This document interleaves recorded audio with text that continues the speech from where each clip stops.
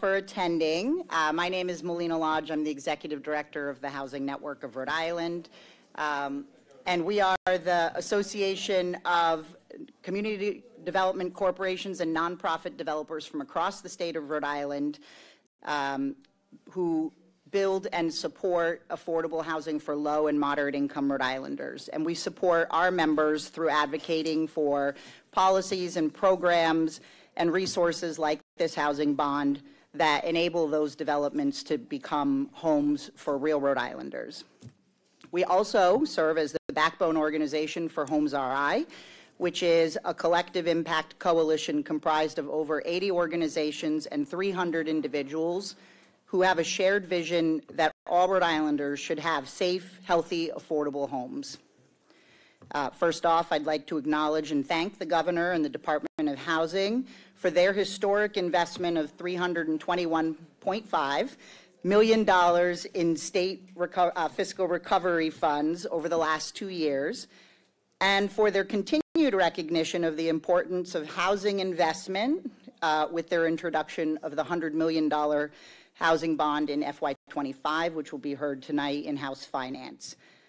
Building upon those investments, as well as capitalizing on the new opportunities for increased housing production that we think will be generated by the series of legislative, zoning, and land use policy reform measures that were passed by the General Assembly last session under Speaker Shekarchi's leadership. We are here advocating for an increase of $50 million to that $100 million to bring us to a $150 million housing bond. That's right. Money, money. We know that housing costs, both for rental and homes for sale, continue to surge and are out of reach for approximately half of Rhode Island households. We know there are record numbers of developments and homes in pipeline to be built, with the most recent round of funding from Rhode Island Housing receiving $3 in requests for every dollar available. That means there will be real projects and real homes that do not move forward because we simply don't have the resources to make them happen. I'd like to acknowledge the legislators that were able to join us today and for their continued leadership on housing. Chairman Casey, Chairwoman Donovan, Representative Carson, Representative Boylan, Representative Kortravend, and Senator, the only senator, thank you, Ujifusa.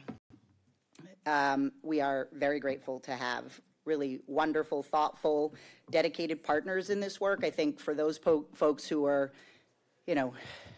paying attention to the housing space, there are a lot of bodies who do really important pieces of the work. Collectively, we do this together. There is no organization that does this work alone, and we are beyond proud to have those folks as part of our Homes RI coalition and to work with them every day to advance this agenda. So you're going to hear from a number of those partners today. Treasurer Diosa, Representative June Speakman, who is the chairwoman of the Housing Affordability Commission, who I also failed to acknowledge. Sorry, June. You were on my list otherwise. Rhonda Mitchell, Executive Director of the Newport Housing Authority. Colin Penny, Executive Director of South County Habitat for Humanity.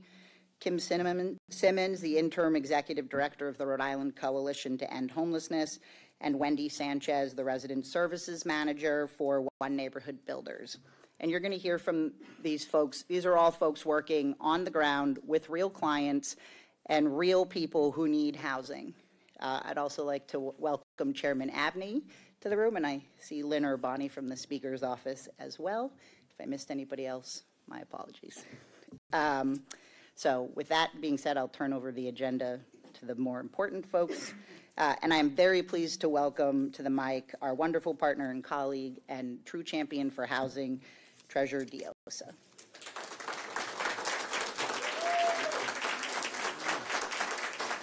Thank you so much. Thank you so much for the kind words, and good afternoon. I am proud to stand with all of you to call attention to one of the greatest challenges of that's facing our state today. We are here because we all agree that housing affordability has reached crisis levels for many Rhode Islanders across our 39 cities and towns.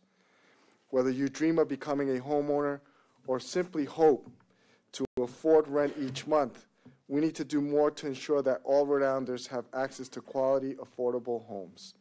A 2016 report commissioned by Rhode Island Housing indicated that the state had to add roughly 40,000 housing units over the next decade just to meet population demands.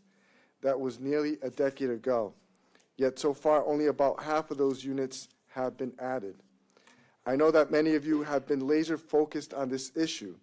I want to thank the many leaders and organizational partners working hard to solve this challenge in our state. And I want to specifically thank Speaker Ciccacci for his leadership on this issue. Last year, the governor signed into law a package of 13 bills championed by the Speaker aimed at housing production and land use reform, along with June Speakman. It is important to also recognize and acknowledge the leadership role that the governor has played in funding housing production at unprecedented levels since becoming governor. These are historical leaps forward for Rhode Island. But now it's time to continue to build on that momentum. And that's why I think there's an opportunity here to go big, $50 million more big, to continue the housing production for all Rhode Islanders. Putting a housing production bond on the ballot in November, increasing available housing stock, creating more affordable housing opportunities, provide more support for those experiencing homelessness. And there's a lot of talent in this room today, and I am confident that we can solve this challenge and ensure that all Rhode Islanders have access to a quality and affordable home. Thank you all, and let's get this done. Thank you.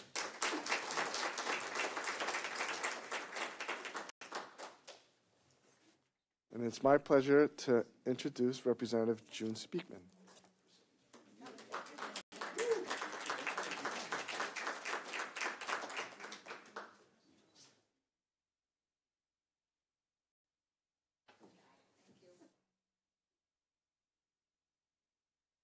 Good afternoon, everyone. Thank you to my colleagues in government, Chairman Casey, who shepherds much of this legislation through the Housing Municipal Government Committee, my colleagues from the East Bay, who are always with me. Thank you very much. I think I saw Representative Handy. He's behind the easel there. And again, several other colleagues in the House and Senate. Thank you again. And I see here in front of me so many folks who have worked with me over the years. Before I got this gig, I was doing other things in housing.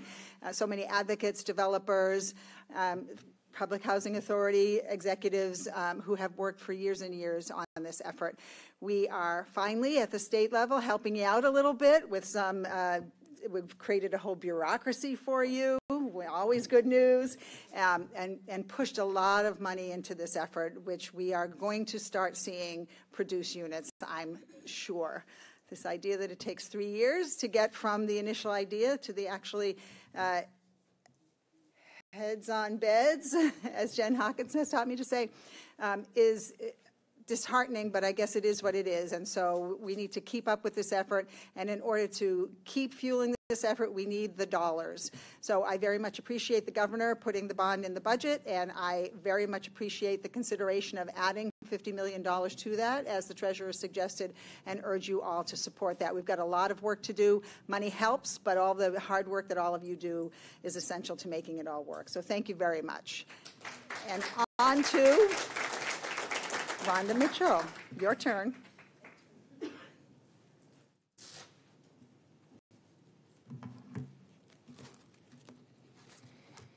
Good afternoon, and thank you all for being here with us today. As we're hearing, the housing affordability crisis in Rhode Island is undeniable. And just at the Newport Housing Authority alone, we have more than 10,000 applicants on our waiting list for housing. And given that we have fewer than 50 apartments or vouchers that become available to us in any given year, it would take us 200 years just to address that current need. And this is not unique to Newport, of course. The problem is throughout our state. And according to Housing Works Rhode Island, which I'm a proud member of the board, there's not a single city or town in the state of Rhode Island where a full-time worker earning minimum wage can afford to live. And for Rhode Island's median income renters, there's only one city or town in the state of Rhode Island where they could affordably rent, and that's in Barraville. So the good news is that Rhode Island is working to address this issue. Rhode Island does recognize that housing preservation and production are vital in our strategy, and Rhode Island has made historic investments in housing, especially in recent years since the pandemic. And we're thankful to the governor and our legislature for this work. And as a result of these investments, I want to share how those funds have impacted us in Newport. We've received more than $8.5 million in Building Home Rhode Island funds that have allowed us to preserve a 262-unit affordable housing property, Park Home, that's more than 80 years old, severely distressed, and it has to be demolished and completely rebuilt in stages. But these funds have allowed us to do that. And more than a decade ago, we received other bond dollars that allowed us to preserve another 400 units in Newport, our former Tonomy Hill site. And we have replaced each and every unit that we've lost, either through on-site units or through vouchers. The bond dollars work. Using these critical housing funds, in addition to other public and private funds, we've not only been able to build quality, affordable homes for Rhode Islanders, but we have completely transformed and revitalized the highest poverty neighborhood in Newport. And these vital housing investments have even spurred other economic development. And I'm speaking just in Newport. We've got the CCRI Newport campus, the East Bay Community Action Program's new Community and Health Center, the Paul Crowley East Bay Met School, our citywide Pell Elementary School, and recently Bike Newport's Big Blue Bike Barn, all centered either on our housing campus or within just a few short blocks of our property. And in addition to that, it's also brought new and returning community enrichment programs that help to improve the quality of life of our families. We have an on-site health equity zone. We offer GED and ESL programs, workforce development programs. We have the Boys and Girls Club on site for youth enrichment programs. We now have community gardens and a healthy food ecosystem with partners like Aquidneck Community Table, offering farmers markets in Newports right next door to our housing property in Park Home. And we even have Fab Newport with Tech Space, Maker Space, and now tomorrow we'll have a kickoff for the Fab Golf program. So again, these housing investments work. We want all Rhode Islanders to live in affordable, sustainable, and thriving communities. But instead, the reality is nearly half of Rhode Islanders are housing insecure because of these housing cost burdens. So we're at a point where the housing crisis has reached catastrophic levels, especially for some of our lower income earners. And again, I have to come back to full-time workers earning minimum wage or Rhode Island median income. So I stand here before you today asking Rhode Island to take bold, equitable, and aggressive action by increasing the proposed housing bond from $100 million to $150 million and to ensure housing affordability for our lowest income Rhode Islanders. Thank you all.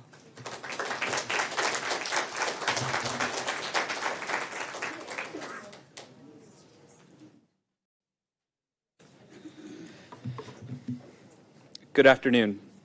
My name is Colin Penny, and I'm the Executive Director of South County Habitat for Humanity. For a number of years, South County Habitat for Humanity has been able to utilize the Building Homes Rhode Island program in the state affordable housing bond funds to create homeownership opportunities for hardworking Rhode Islanders. Our program utilizes dozens of community partners and tens of thousands of volunteer hours to help us build and sell homes to Rhode Island residents who are in need of a hand up, not a handout. All of our home buyers are at or below 80% of the area median income, which means that we are selling homes to folks in your community who are the teachers, the bank tellers, the road workers, the town clerks, and the managers at your favorite restaurants. Before we had accessed the bond funds, South County Habitat was building one house every other year with our volunteers. A great accomplishment, but not nearly enough. Today, we are selling 5 homes a year and have an ambitious plan to build 22 homes in 2 years in the town of Westerly. None of this would be possible without previous investments in affordable housing through the bonds. At a time when home ownership is nearly out of reach for generations of Rhode Islanders, when construction costs are rising and the access to buildable land is becoming more and more difficult, it is not a time to pull away, but a time to invest more. This is why South County Habitat for Humanity is asking all of you, all of our representatives, the administration, and hopefully all the voters in Rhode Island to support $150 million investment in affordable housing so that we can do the hard work to ensure that every Rhode Islander has a safe, decent, and affordable place to call home. Thank you.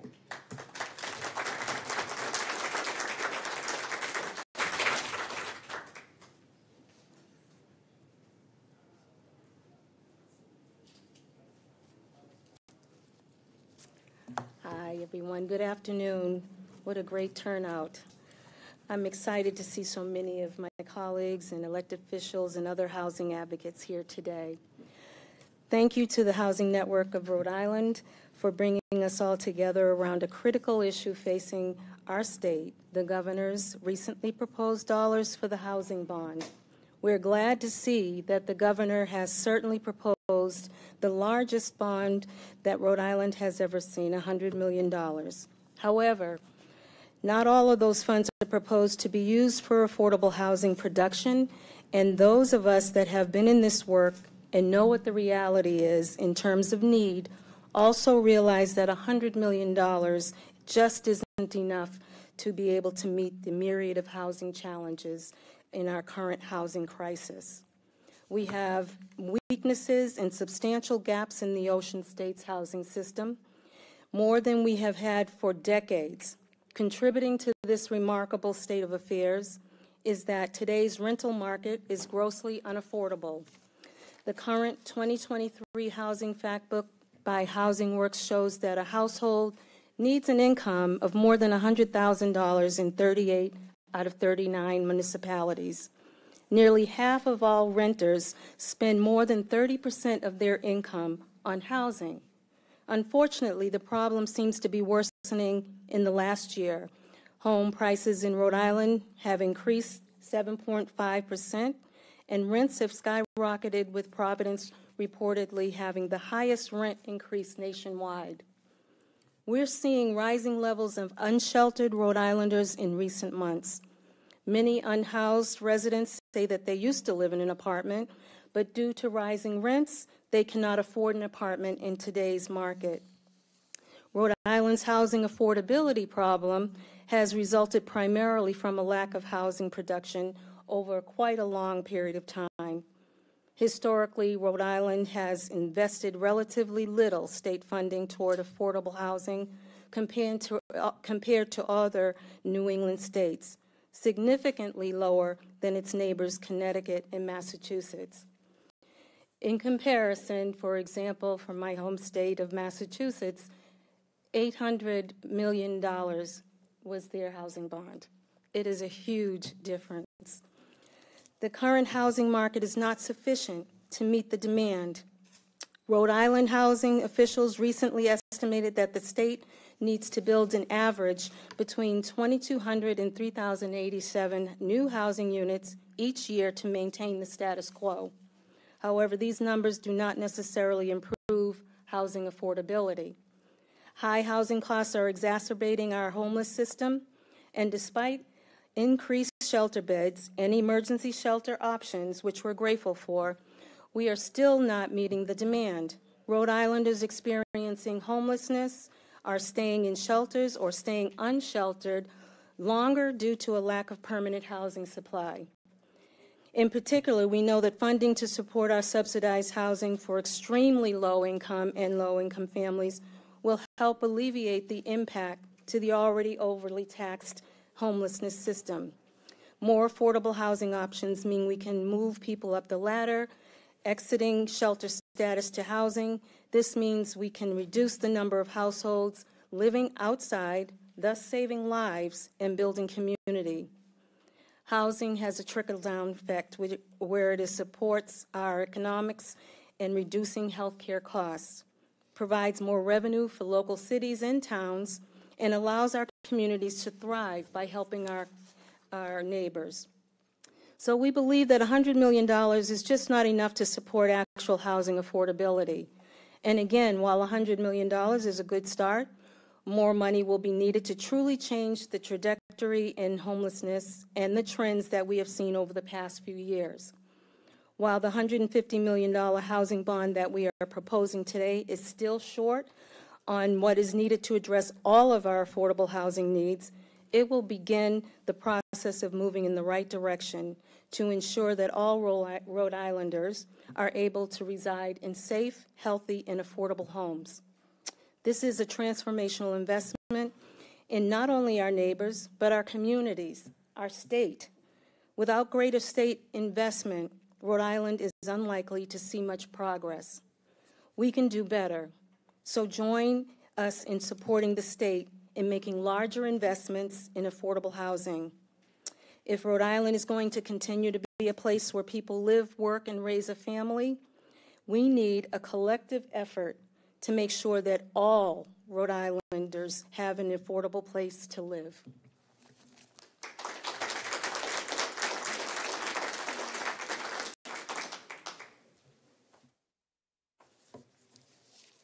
Good afternoon, everyone. My name is Wendy Sanchez.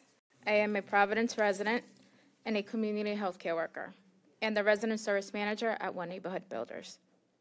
In my role, I work with thousands of families across Rhode Island who rely on affordable housing we provide. My team helps these families get the resources and supports they need to stay in their homes.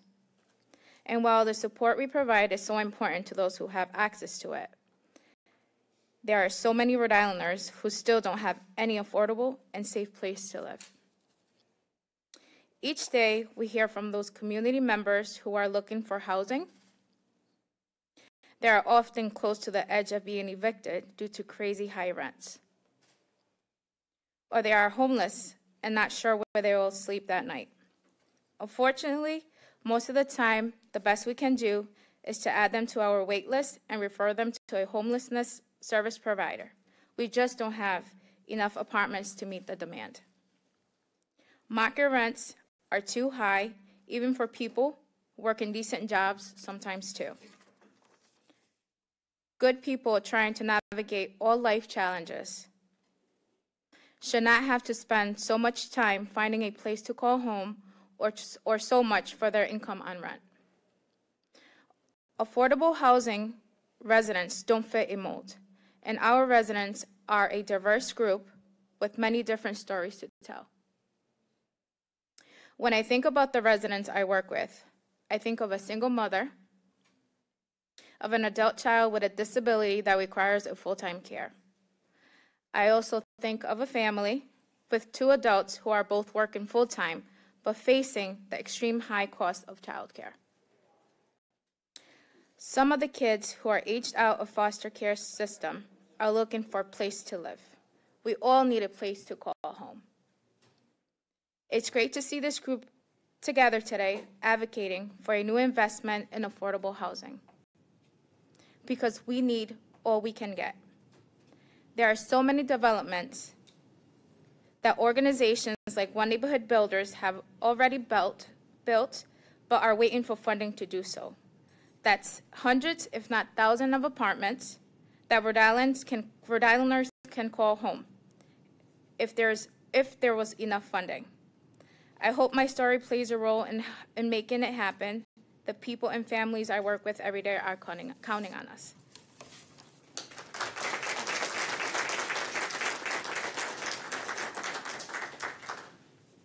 Thank you, Wendy, for that perspective. I can't stress enough how much we really need to focus on the people of Rhode Island who really desperately need these units. So I also wanted to acknowledge some additional legislators who came in, as well as electeds.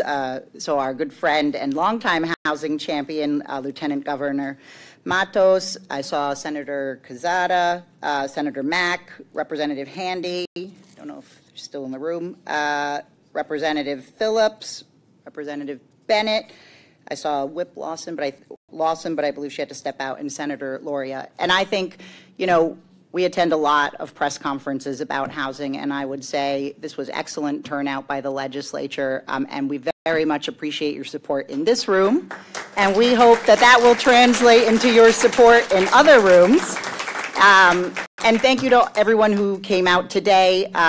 You know, the challenge to you all is tell your friends to tell a friend, call their legislators, and support a $150 million housing bond. Thank you.